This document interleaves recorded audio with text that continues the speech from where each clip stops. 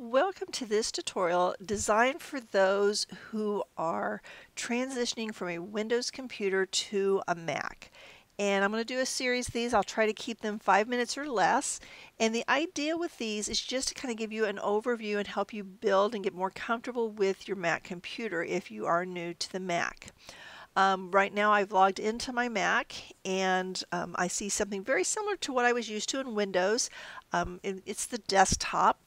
And if you over here, I see my hard drive and I see a couple of documents that I've created in a folder. So just like we did in Windows, we can basically clutter up our desktop with files and folders. Now on Windows, those icons tended to appear over here on the left hand side of the screen. On the Mac, they by default are over on the right hand side. With Windows, we would always come down here to the lower left-hand corner to hit the Start button to find applications.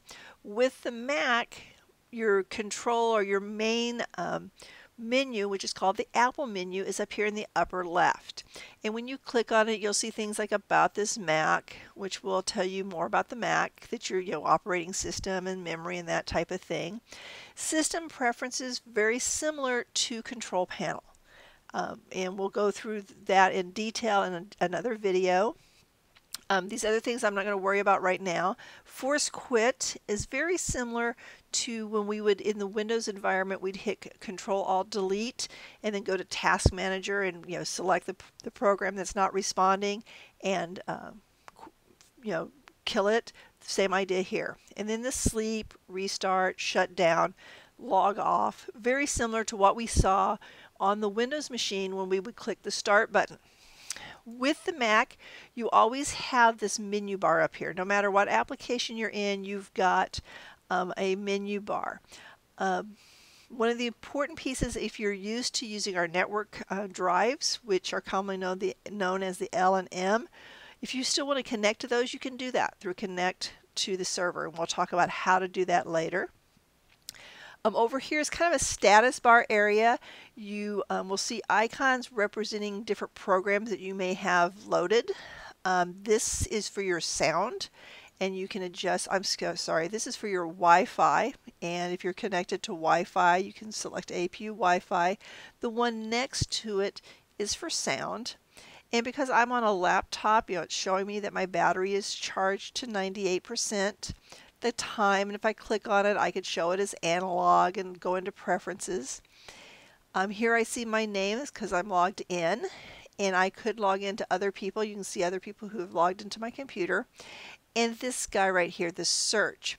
This is Yosemite, so the search box looks a lot different in Yosemite than in previous versions.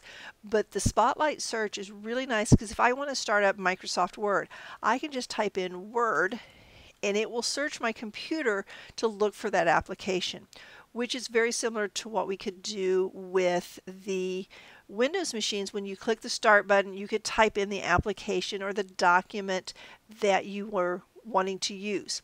So again, it's kind of the world of opposites. On the Windows machines, we would click the Start button that would be down here in the lower left. With the Mac, we click the magnifying glass up here at the top.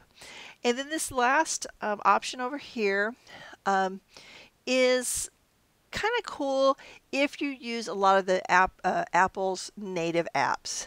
It will show you your calendar and the date, and you can set it up for stocks and the weather. I personally don't use that a lot, but I wanted to show you that it is there. The last thing I want to show you in this video is down here. If I move my mouse, this is called the docking station. And applications that I want to access quickly, I can put them on the docking station. And when your Mac was set up by the computer techs, they put the main applications down here on the docking station. And I have mine currently set to hide when I'm working. So if I need something, I just move my mouse down and I can see the different ones. Now you'll notice that underneath certain ones there's a little black dot. That tells me that that program is open. Now Finder will always have a dot. You can't close Finder.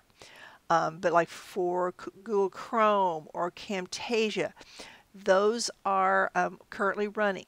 And if I wanted to close one, I could right mouse button click and quit. So that is it for this video. I'm going to do some additional ones, but that's just kind of a real quick overview of the main pieces of the desktop for the Mac.